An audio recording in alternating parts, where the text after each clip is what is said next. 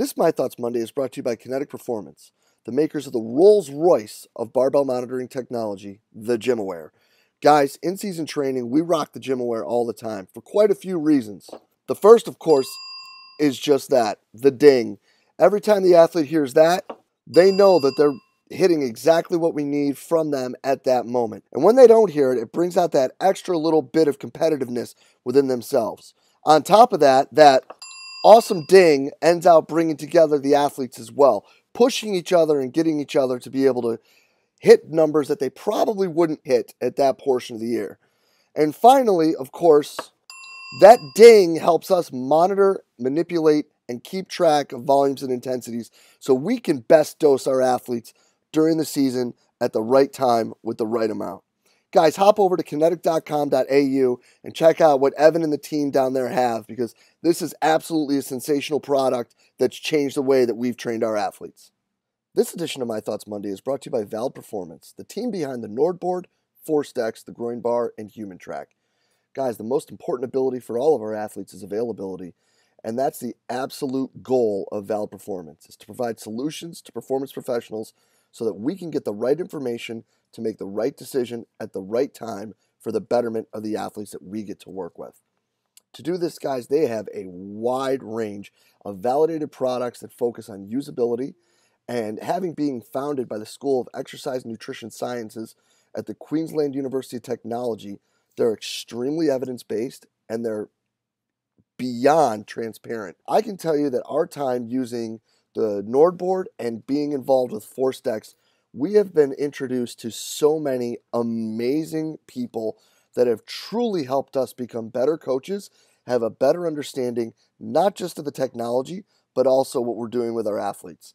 So make sure you hop over to valperformance.com today to make sure you check out what they got. It's going to make you better and to do better by your athletes. Hey guys, how you doing? Devan McConnell, head of hockey performance and sports science at UMASS Lowell. Just wanted to take a couple minutes, do a My Thoughts Monday, something that's been kind of on my mind lately, and just the time of the season that we're at right now is a part of the job, I guess. So we're late, just for context, ice hockey. We're going into the playoffs, thinking about how we train our healthy scratches. So hockey teams, our hockey team at least, we carry about 30 players on the roster.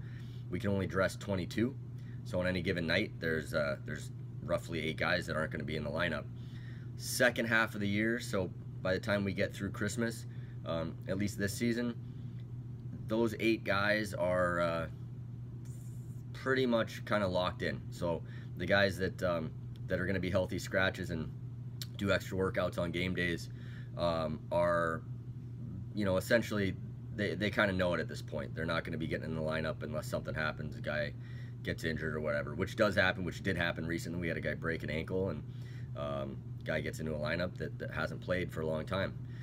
So it's dealing with healthy scratches can be a little bit tricky, because these guys, they basically know they're not going to play at this point in the year.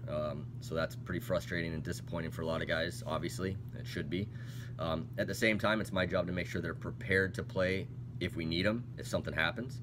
But you got to manage a little bit of the repetitiveness of the frustration, like I said, and the disappointment of that. So it's a little bit of a balancing act, making sure that they're getting what they need, and motivating them and to find ways to continue to work, even though the light at the end of the tunnel can be tough to see.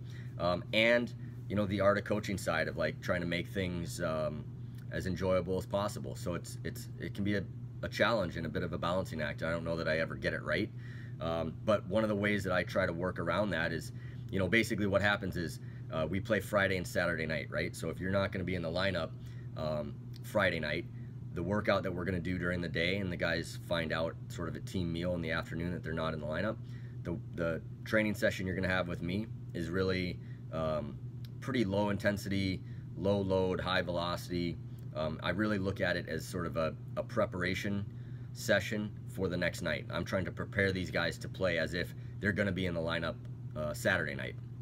Again, that they may not be, and in this case, they're probably not going to be unless something happens. But I don't want to crush these guys or run them into the ground. One, I don't think that usually does much to help anyway, but certainly if they're going to get back in the lineup tomorrow night, I want them to be fresh. I want them to have good legs and good speed, because that's going to help us. So our Friday workout is typically sort of a sprint-based, speed-based, light Olympic lifts, some plyos, things like that, med balls. Our Saturday workout then is a little bit more developmental in nature. So that's going to be more of a workload type of day. We're going to lift heavier stuff. We're going to do some more conditioning, some more anaerobic type conditioning stuff, because we're going to have a day off on Sunday and back at it on Monday. So that training session on a Saturday, if you're not in the lineup, is going to be more of a traditional, total body lift, higher load kind of type of day from a developmental perspective. But where we get into the art of coaching at this time of the year, going into the playoffs, and it's been a long grind, is I start to give guys some options. So the first thing I do is, instead of having just one workout that they need to complete on each of those days, I give them a couple options so they can pick and choose a little bit within the confines, within the framework of what I need to get done. At the end of the day, if they really like doing snatch instead of trap bar jumps for our explosive lift, then go snatch, or vice versa, go trap bar jump. It's not going to make a huge difference physiologically, but you start to give them a little autonomy and let them pick and choose. Would you rather dumbbell bench press or landmine press? Again, for me, you're getting a push in, so it's not a big deal. For them, they get to have some autonomy and get to pick and choose a little bit. And same thing on the Saturday lift. I give them a couple options. We can RFE if that's your ticket, or if you want to switch that up and maybe do K-box squats. If you want to kind of mix and match a little bit, that's okay too, as long as we're putting some work in.